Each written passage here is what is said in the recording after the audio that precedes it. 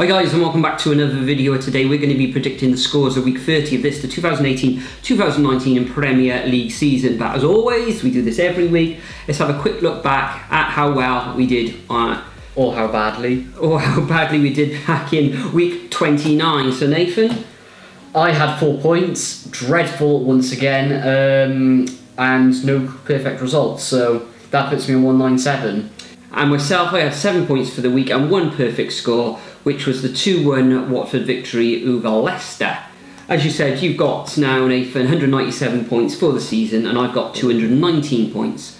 Looking in the comments section, I think it was averaging around about 10 points at best there, but we did have one person who actually scored a magnificent 16 points, and that was Danny Morlong. And I think Danny's actually been one of the top scorers as well in the past. For those of you who are playing along in the Fantasy Football League, here is the top 10. And once again, top of the shop is Sorry Not Sorry, managed by Jason Wade. Last week, Jason had 50 points, which gives him a grand total of 1,789 points for the season.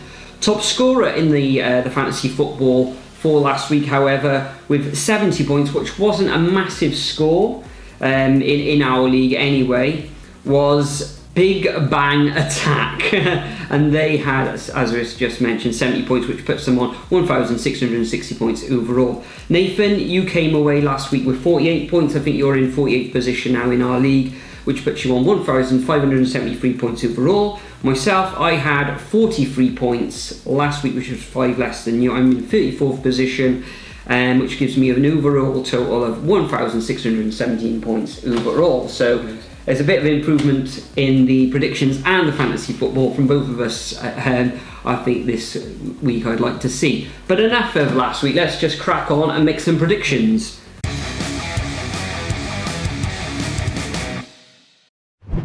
Okay, so first up we have the M20 derby, I think it's called, between Crystal Palace and Brighton. Now Brighton starting to decline. They did win, however, last time around against Huddersfield, I believe, but it's Huddersfield, everyone beats them. Palace doing well. Apart from Wolves, of course. Apart from Wolves, of course, but they never beat Wolves anyway, or they always seem to beat Wolves anyway. But anyway, Palace, cagey form, as usual, which is sort of expected for a mid-table team. I think this is going to be Palace's game. They need to get back to winning. Well, 3-1 against Burnley. They're definitely going to beat Brighton then. So I'm going to say 2-0 easy victory to Palace. Well, Brighton are going to be well up for this match. They did carve out that narrow 1-0 victory against Huddersfield last weekend. I think it was a late goal. I'm not too sure when they actually scored that goal. But Brighton have lost 71% of their away fixtures this season, so that's a really high percentage. And they've conceded 2 more goals in their last 5 away fixtures as well. So it's not looking good stats-wise there for Brighton. And for that reason, I'm going to go for a win to Crystal Palace as well. Palace, okay, they haven't been magnificent at home this season. I think they've actually got more points on the road than they have at home this season. They did carve out that 3-1 victory against Brighton last weekend. Zaha as well, I think he notched as well. So I'm going to go for a 2-1 victory to Palace in this fixture. Next up, we got Cardiff City against West Ham. Cardiff having a torrid time at the moment, losing last 3 matches last weekend. Thought we were going to get something against Wolves, but it was a bit of a disaster from the start. Okay, second half didn't concede. Bruno Manga came on for Bamba, who's out now for the rest of the season with ACL ligament damage, absolute disaster of his knee. So it looks like it's going to be Morrison and Manga at centre halves or centre of defence for the rest of the season. West Ham carving out a very good win last weekend against Newcastle. Newcastle, as we touched on last weekend, don't travel that well when they go to London. West Ham find themselves in 9th position. I really want to see Cardiff win this one. They're going to have to make changes again. They've been chopping and changing Warnock, the team, and we really need to get back to a settled side. I think it is going to be a little bit more settled in defence now. Camarasa will have, he played in last week. He couldn't really carve out anything for his attacking players last weekend. It may be this weekend that they go back to one up front because it was Zohor and Niasse up front. Maybe it'll just be Niasse on his own, or maybe even Zohor with Bobby Reed just behind. But hopefully we'll see Harriata come back into the team. But because West Ham are so strong, I think they beat Cardiff earlier in the season 3-1 as well in the reverse fixture. It pains me to say, but I think the Hammers are going to come away with a narrow 2-1 victory in this one. Hopefully I'm wrong. Yeah, hopefully we're both wrong on this one. I've gone for a draw in this one, 1-1. Mainly because, I don't know, it's hard to say with this one. Cardiff really need to win this one. We really need the points, and that's why I put it. Just as long as we can, as long as Warnock puts out the right team for the first time in a few weeks, then... Well, all managers need to put out the right team. Yeah, well, then we have a chance of getting the points, but 1-1 I'm saying. Next up we have Huddersfield v Bournemouth. Now Huddersfield, they're pretty much down and out. They've got to start preparing for the Championship. Bournemouth dropped down to 12th, I believe. Bournemouth dropped down to 12th, haven't won in something like 5 matches, I believe now. Not on a good run, but that's going to end because they're playing Huddersfield, of course, and it's going to be a 2-1 away victory to Bournemouth.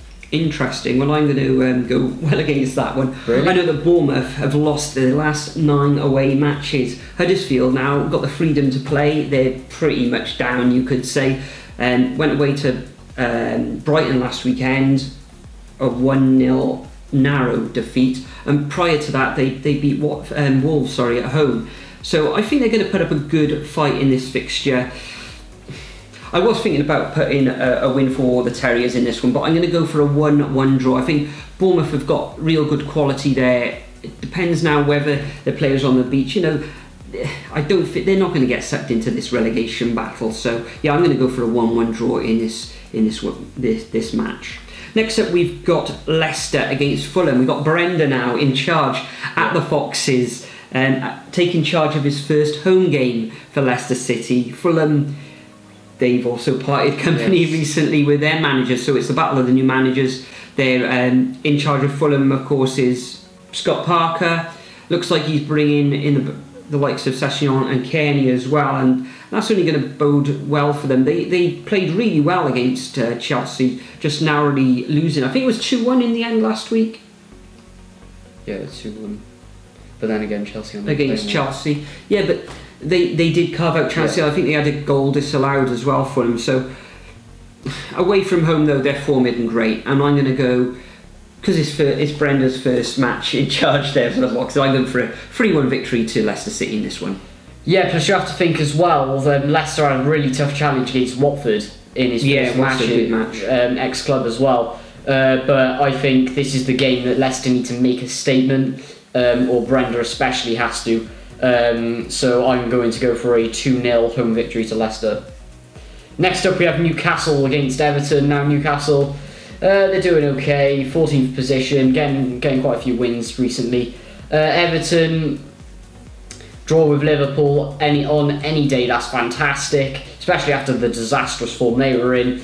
But I think Newcastle, at home at St James's Park, they're just going to overpower the Toffees, and I can see this will be a 2-1 home victory to the Magpies.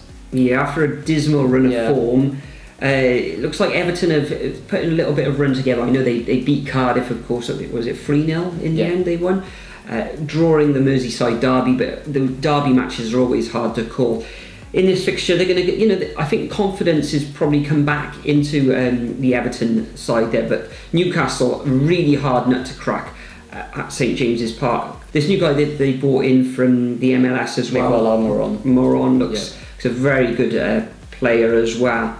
But I think Everton go in there full of confidence. I think they're going to carve out a 1-1 draw in this one. Newcastle, of course, very, very strong at home at the moment. And, of course, they've won their last 4 matches, but I think Toffee's going to put a stop to that 1-1 in this fixture. Next up, we've got Southampton against Spurs. Southampton now, they've only won 1 of their last 6 matches, even though they seem to be playing a lot better than they have been. I think they went away to Old Trafford and narrowly lost against Manchester United. So they are at home. Spurs last night had a fantastic result in Dortmund as well, winning 1-0. Really hard place. I think Dortmund, as we've touched on before, are very strong at home. Haven't lost apart from the Spurs match now all season. In this fixture, I think Spurs are going to be too strong for them. They're playing. Okay, they played last night on Tuesday, coming back, and they should be bang up for it on Saturday. They need to keep in touch with the top two, but I can't see them turning around that deficit of 9 points though. So Spurs are really going to want to win this match, especially now they're looking over their shoulders because they haven't won in the last 3 Premier League matches, losing 2 and drawing the other. So I think they're going to be too strong for the Saints, and I'm going to go for a 2-0 victory to Spurs in this fixture. Yeah, to Spurs in this one.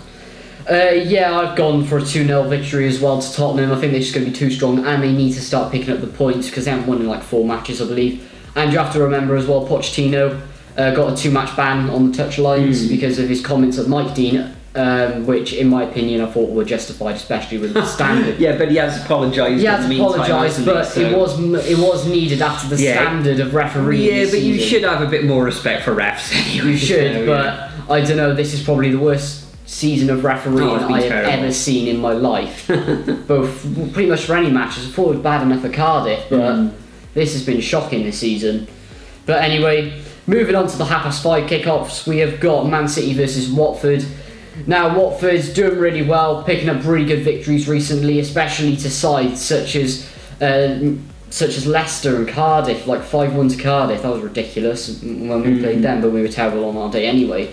But coming against the Man City side, and you have to remember that Watford lost 5-0, I believe, to Liverpool as well. Yeah. So Man City, they're going to be up for it. They've won their last 5 matches on the trot, I believe, top of the table. They're just going to win 3-0, I reckon. 3-0 to the Sky Blues. Yeah, I agree. Manchester City are going to win this match, but I think it's going to be a tougher match than you think. Yeah. I think it's going to be 2-0 in the end to the Citizens. However, Watford, a very good team. They've got, as we say, Dini, Delafeu, they've got Decore, all these good Etika Capu as well in there. Some fantastic players, strong team. Manchester City playing a lot of matches as well. I think they're in Champions League next week rather than this evening. Yeah, I think it's next week. So they're going to be having one eye on that match as well. I'm going to go for a victory to the Citizens, but I'm going for 2-0. Next up, we got the first of the Sunday fixtures, and that's Liverpool against Burnley. Liverpool now just a 1 point, or they've lost their top spot to Manchester City. They're going to have to win this match. I think Liverpool have only won 2 of their last 6 fixtures, but they have 4 clean sheets as well on the trot, so it doesn't look like they're going to concede against Burnley. They're at home, they need to win. I think it's going to be a straightforward victory. They're not going to hammer Burnley because Burnley are defensively okay. Tom Heaton in goals as well, brilliant keeper. And as I said, 2-0 to Liverpool in this one. Yeah, I've actually gone 3-0 to Liverpool at Anfield, super strong. They really need to start picking up victories. I reckon they're going to have to win every single match that's remaining this season in order for them to win the Premier League, because Man City, looking at especially their running, seems super easy. So yeah, but they've got a lot of matches. They've got FA Cup, they've got Champions League as well, like Liverpool. I expect, but Liverpool have been knocked out of the FA Cup today, or I think they're still in the FA Cup. So they both got lots of matches to play, but whoever can hold in it, and I think is Jesus out as well. That puts pressure on Aguero. Yeah, that does. Yeah, but I'm going to say 3-0 Liverpool, to be honest, on that one. Okay. Next up, we have Chelsea versus Wolves at the Bridge. Now, Chelsea starting to pick up form after they were just terrible for weeks on weeks, and with the Kepa situation as well. I wonder if he's going to come back into the side very soon. Wolves, well, for them, good win over Cardiff. Did a lot of rotating, to be fair to them. Put Ruddy in goals, quite surprised many people. But I fancy Wolves' chances in this one. Really? And I think it's going to be 2-2 draw at the Bridge. I think Wolves are going to be able to... Well, it pretty much seems like they've sealed 7th spot and Europa League football next season. So, I don't know, I just fancy Wolves' chances. I think it's going to be a draw. 2-2. Well, I think Watford have got a massive say in that. They're on 43 points at the moment, so... It's pretty much the battle for the Europa League spot there, because Man City did win the Carabao, so it goes down to 7th place. Right, so. For myself though, Nathan, I think Chelsea are going to win this one. It's going to be a close match. Since that Carabao Cup thing with likes of Kepa as well, they have been picking up the wins now, although they were a little bit fortunate, you should say, against Fulham last time out. I'm going to go for a 2-1 win to Chelsea in this fixture. Final fixture of the weekend is what many are arguing is the big one of the weekend, which is Arsenal against Manchester United. Now, Arsenal, they've only lost once this season. That was on the opening fixture for them at home, and that was against Manchester City. So I don't think they're going to lose this fixture. Manchester United away this evening against PSG in Champions League action.